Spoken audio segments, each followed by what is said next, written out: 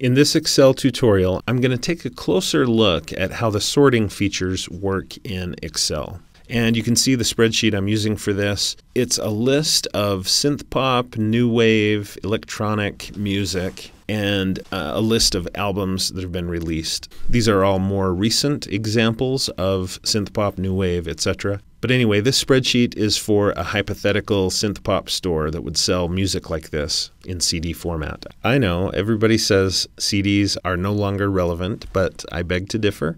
And so this hypothetical company wants to track their inventory, their sales, and the price of each item. And the data here, you'll notice, is in table format. It's been put into a table, and that is kind of helpful when you're doing sorting. It's not necessary, it's not required, but it does save you at times some headaches. So you may want to, from time to time, use Insert Table, and you can watch some of my other videos to learn about tables in Excel.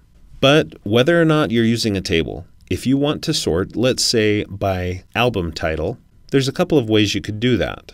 A lot of people click here on the column letter, B in this case, and then they go here to the right and they click on Sort and Filter. But notice that's not an option for me. It's grayed out. And I think the reason why is because my data is in a table. If it wasn't in a table, it would allow me to do that. But you know what? That's a mistake anyway, because it would at least attempt to sort just this column. And I don't want just this column sorting. I want all of the data to stay together. In other words, I don't want this text moving down while the text to the left and the right of it stay where they are.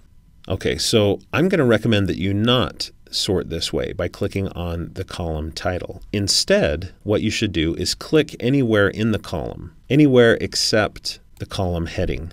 So album in this case. I don't want to select that. Anywhere else though. I'll just click here, The Blinding Dark, which is one of the more recent albums by Covenant. Now that I've selected that, I can just click on Sort and Filter, Sort A to Z, and look what happened. All of the data got resorted based on the album title and in alphabetical order.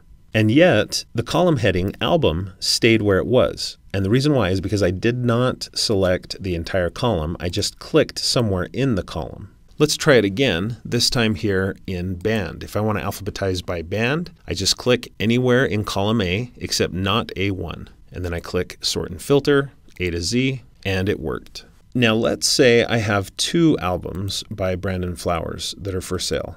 So I need to right click here on 4 and click Insert. It gave me a new row, and I'll just copy Brandon Flowers down, and I'll put in the name of another album from him called Flamingo, and I'll just put in the rest of this data here. So now watch what I can do. I could sort by album if I click Sort and Filter, A to Z, and then I could sort by band. Sort by band, A to Z, and now look what it did. Yes, it alphabetized and sorted my data from A to Z based on the band, but notice that it flipped the order of these two Brandon Flower albums. Now Flamingo is on the top and Desired Effect is underneath. The reason why is because Excel remembers that I sorted first by album and then I sorted by band. Whatever your most recent sort is, that's the one that takes priority. And so the priority here is to alphabetize by band, but there is a secondary priority, a secondary sort, which was Excel remembered that I sorted by album name too.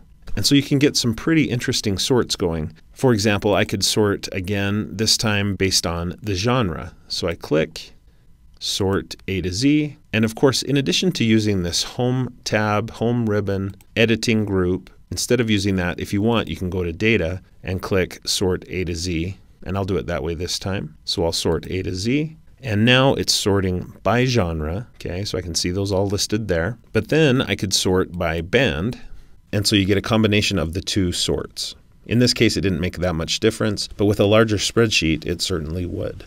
Now, before we end this tutorial, there is another feature that you should know about, and that is here on the Data tab, Data ribbon, Sort and Filter group. You can see that there is a Sort button, and if you click on that, it gives you some additional options. Before I click on it though, I want to select all of my data. So I'm going to hold the Control key on the keyboard and tap A.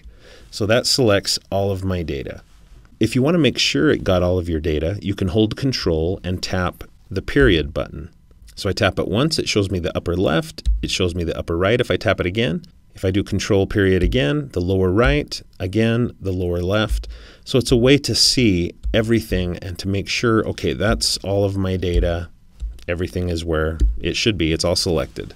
Now that I've got that, I'm going to click here on this larger sort button, and it gives me a bunch of ways that I can sort my data. I want to first sort by band, and I want to sort it on the values. In other words, in this case, the letters. And how? Alphabetically, A to Z. I could do Z to A if I want. You can also sort not by the values, but by the cell color. I don't necessarily recommend that, but you could. And there are some other ways that you could sort as well. All right, so now that I've got that set up, I can add a second level of sort. So first I want to sort by band, then by genre, and again, values A to Z, and then maybe a third level of sort. And maybe that's by the number of copies sold, from largest to smallest. So you click OK, and it puts it all into effect.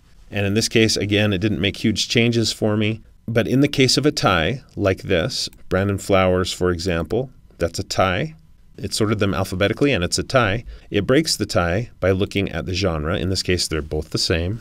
And then if those are a tie, it breaks the tie again, this time with, I think I said copies sold, from largest to smallest. So if you really want to get fancy with sorts, that's how you do it. You select all your data, and then you go here to the sort button and set up a multi-level sort. Thanks for watching this video. I hope that you found it to be useful. If you did, please click the like button below and consider connecting with me on my social media websites like Facebook, Pinterest, and Twitter. And definitely do subscribe to my YouTube channel for more videos about technology for teachers and students, and watch for another video from me at least every Monday.